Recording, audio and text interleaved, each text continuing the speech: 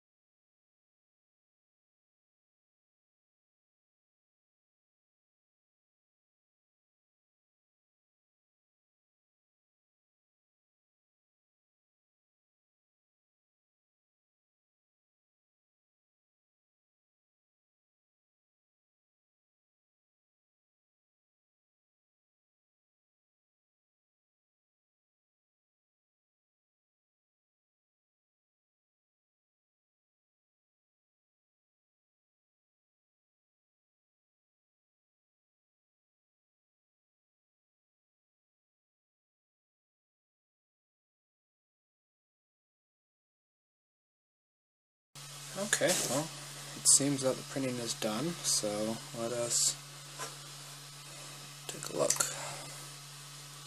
As you can see, I'm having some really difficult issues with it, like, melting somehow, but I don't know what's going on.